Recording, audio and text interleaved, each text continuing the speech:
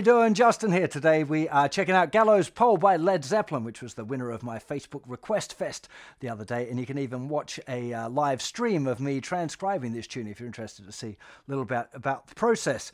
I should point out this song is usually played on a 12-string guitar, but frankly I just got my 12-string out and the string's really old and I don't have time today to take all the strings off, clean it all and do a 12-string guitar string change and tuning and all that. It's a bit of a flaff.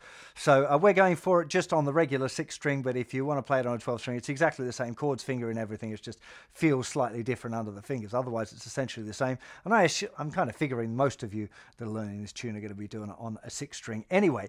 So the arrangement's a little bit kind of complex on this song. It's not particularly difficult, but there's like where the sections go would be much more difficult for me to try and explain the counts to you rather than you listening to the original recording. So I'm going to give you the puzzle pieces, but you've got to put the puzzle together yourself by listening to the original recording, okay? I think that's by far the best way to be doing it anyway. So let's start off by having a look at the fretting hand. So we're starting off here with an A7 chord. So second finger, 2nd fret, 4th string, 3rd finger, 2nd fret on the 2nd string. We're not playing the thicker string. Okay, make sure you can hear that open G string ringing out there. I know with an A7 often you can play it with whatever fingers you like, but in this particular version you want to be using those middle 2 fingers for reasons that are going to become more than apparent in just a second. So we're going to play, you can see there just 2nd finger lifting off for 1 strum, then 1st finger's going down in the 1st fret of the 2nd string,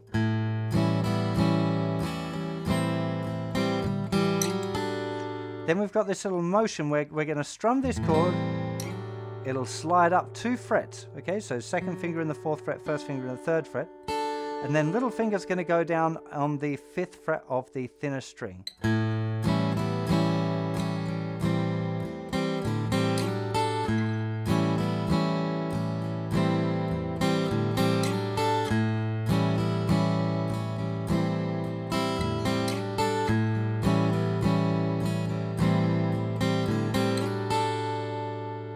That's pretty much it. Now let's get stuck into the rhythm. So there you have the fretting hand, but for most people it's usually the rhythm of this kind of tune that they find the hardest thing. So what we're going to do is break it down and look at it a couple of different ways and make sure that you find a way that it's comfortable for you to play it. Now, a really good idea with this kind of song is to be able to play it without worrying about the chords at all. So just using your fretting hand fingers to just mute all of the strings on the neck so you get a nice little click there. That way we can concentrate on making sure that you get the rhythm right and that your hand's moving consistently. So the rhythm pattern here, and I'll do it real slowly, is going to be this. So 3, 4, 1 and a 2 and a 3 E and a 4 E and a 1 and a 2 and a 3 E and a 4 E and a. Okay, so beat 1 and 2 are the same. It's just 1 and a 2 and a. That's down, down, up, down, down, up. Beat 3 is 3 E and a. Okay, so the first down strum and the last strum in that little group of 4 16th notes. 3 E and a. Notice that the hand's moving. 3 E and a. Then beat 4 is the 2 upstrokes, which would be the E and the A. So 4 E and a. 4 E and a. Real slowly again. 3 E and a. 4 E. Here we go. 1 and a 2 and a 3 E and a 4 E and a 1 and a 2 and a 3 E and a 4 E and a 1 and a 2 and a 3 E and a 4 E and a 1 and a 2 and a 3 E and a 4 E and a 1 and a 2 3 E and a 4 E and a 1 and a 2 and a 3 E and a 4 E 1 and a 2 and a 3 E and a 4 E.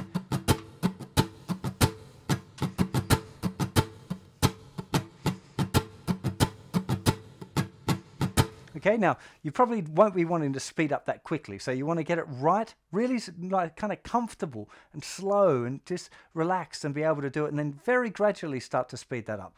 If you work on the rhythm separately and then add the chords in, the rhythm is kind of more important. If the chords get a little bit fluffy and the rhythm stays solid, you'll be all right, okay? It's much better than the other way around, where you get the chords right but the rhythm goes wonky. Everyone notices if you do that, right? So Let's now apply it now with the other hand so we can see how those two things are going to work together. The lift of the third finger is just on the upstroke in the last upstroke in beat 1. So 1 and okay, 1 and 2 and 3. So the after beat 1 is where we lift the third finger off, then it goes back down, and on beat 3 we're changing to the minor 7, the A minor 7. 1 and 2 and 3 E and 4 E and Okay, and on beat 4 we've got this E and So on the E, the second 16th note of beat 4, 4 E and we've got this pick, slide, and then the up pick on the last 16th note. 4 E and Okay, we don't need to strum on the and. You could do, and it wouldn't make anything go drastically wrong or anything, but I'm pretty sure that you get the right feel of it if you go 4 E and 4 E and Let's try putting that together real slow. So 3 E and 4 E and 1 E and 2 E and 3 E and E and 1. Oh, I should mention as well, beat 1, if we're putting it all together, is just playing the bass note, not a big full strum. So beat 1 each time, just trying to target the 5th string with your down pick, okay? So 1 and 2 and 3 E and 4 E and 1 and 2 and 3 E and 4 E and 1 and 2 and 3 E and 4 E and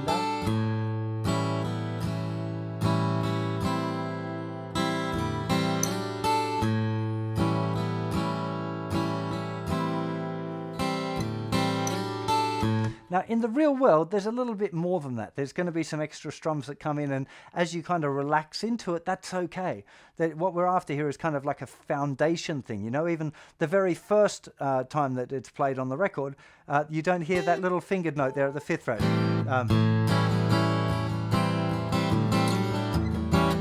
Now, whether it's he missed it or he chose not to play it or whatever, it doesn't matter.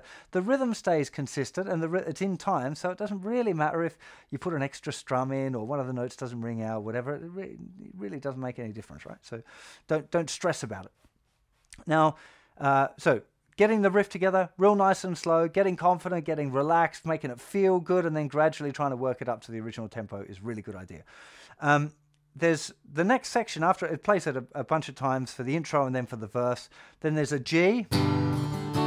I tend to play for this song the full 4-finger, what I normally call as a rock G. Okay, so 2nd finger, 3rd fret, thicker string, 1st finger, 2nd fret, 5th string, open, middle 2 strings, 3rd finger, 3rd fret, 2nd string, little finger, 3rd fret on the thinner string. Okay, just makes it real nice and easy to change to the D again.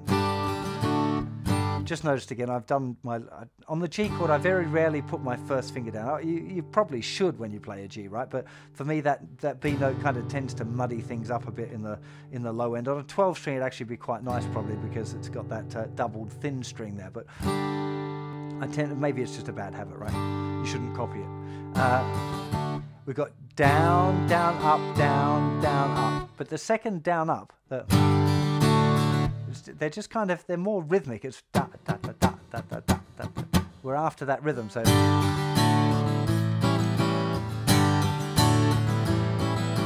that down, da, da, down. They're not muted, but they're just a little bit lighter. They're as much for the kind of the rhythmic vibe as anything else.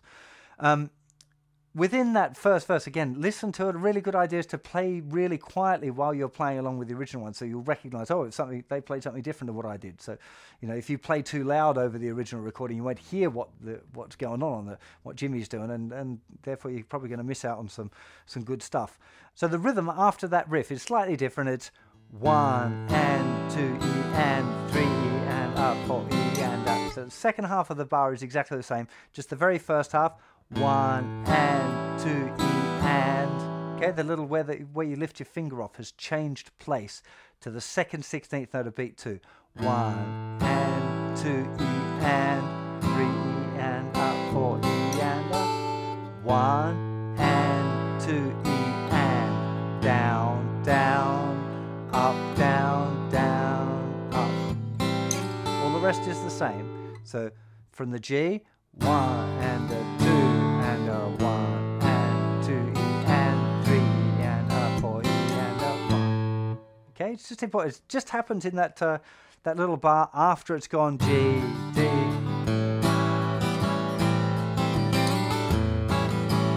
And then straight back into the regular riff after that. It goes through the second verse then. There's another G and a D thing, a couple of times I think, if I remember rightly. And then we're into the next section, which is this.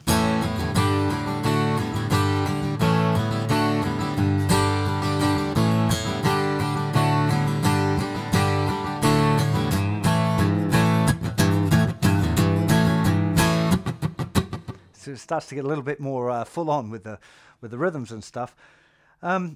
Rhythm for the most of the chord parts fairly straight. This down, down, up, down, down, up, down, down, up, down, down, up pattern that we talked about a little bit for the G. You know, that pattern is a fairly consistent thing in this tune. The chords for that section are A, G, D, G, A, D, G. Slight variation with the strumming there on the G. That just up to that point again. So A, G, D, G, A, D, G. And on the G it's 3 and 4 E and down, down, down just on the bass string, down on the chord, down on the bass string, up, down, up. Really common kind of a sequences again. Bass, chord, bass, up, down, up, bass, chord. Okay, that whole section again. A, G, D, G, A, D, G. A, G, D, G, G, D.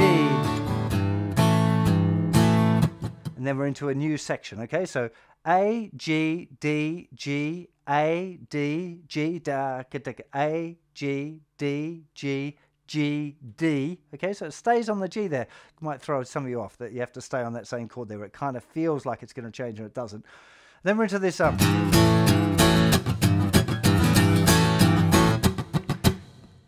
big deal here is the kind of, it's quite aggressively played 16th note strumming.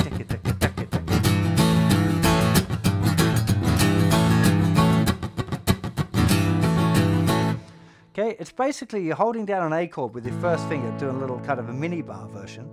And the basic riff, if I take away all of the kind of excess strumming, is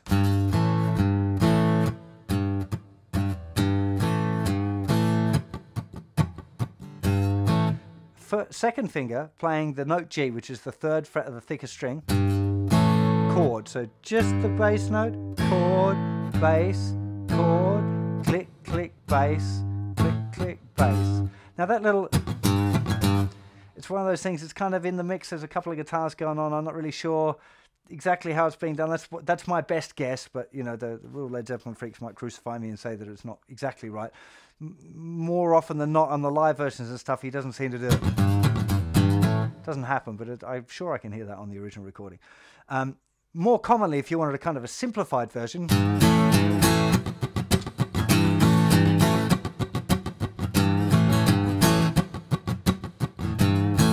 just down, down, down, down, 3 E and a 4 E, 1 and 2 and 3 E and a 4 E and a.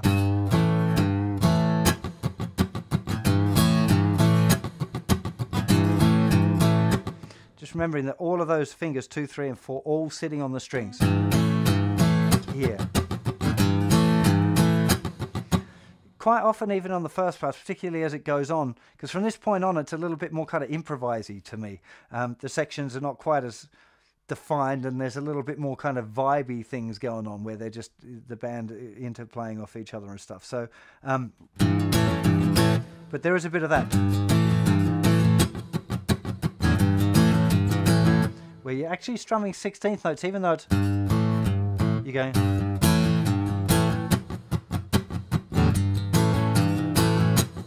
So So you are actually getting do do da da do do da da. If you really listen slowly, still just sounds to be like, again, slowing it down, you hear that.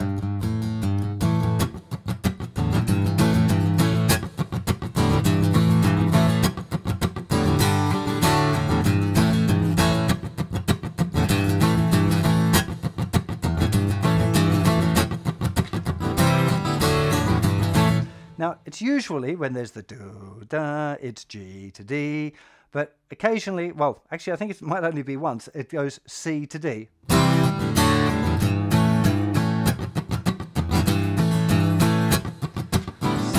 D. And you know, again, you got to listen to it to find that little spot. It should be pretty obvious because it's the one time that the chords are different to the other times on that kind of a riff. And as far as that whole section from here on in, it's a lot more vibey, a lot more strummy. There's a lot more lines going on. You hear a lot more of John Paul Jones playing the mandolin part, doing the do da da da da da da, and the bass lines. It's a fantastic arrangement there of this song.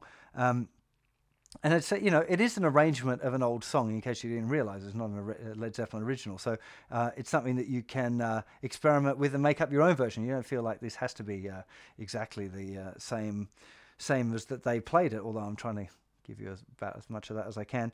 I do feel like I can hear little sections in there going...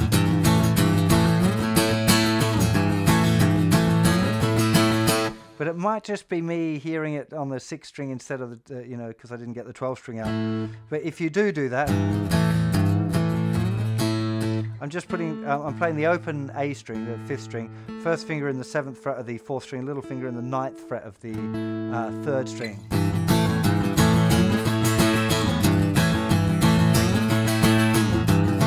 You know, again, it's an arrangement you can, you know, feel free to play about with it yourselves anyway. So look, I really hope that this is enough to get you those puzzle pieces and you can go and put them together. It's a great tune, really fun one to play as well. It is a little bit about getting the arrangement right and being, especially if you're playing it with other people, this kind of tune, you need to be following the singer a little bit. So be ready for them to go, oh, they're on the gallows pole, and you know, when you're going to have to jump to the G. That kind of thing, if you're in a jam situation, is fairly important. So look, I hope you enjoyed this one, and you'll join me for some more Facebook request fests, where I just say, like, it's open request, and then I look at what the most popular ones are. If there's something I really don't dig, I probably won't do it. So it's not like I am going to do that one, but you know, most times it seems when I do it, they're songs that I quite fancy doing anyway myself, like this one. So do remember, I've got more than 1,000 free lessons now over on JustinGuitar.com. There's sure to be lots of other tunes that you're going to dig if you go and have a look around over there. And do subscribe to my channel if you dig what I do. I really appreciate your support. I'll see you for plenty more very soon. Take care of yourselves. Bye-bye.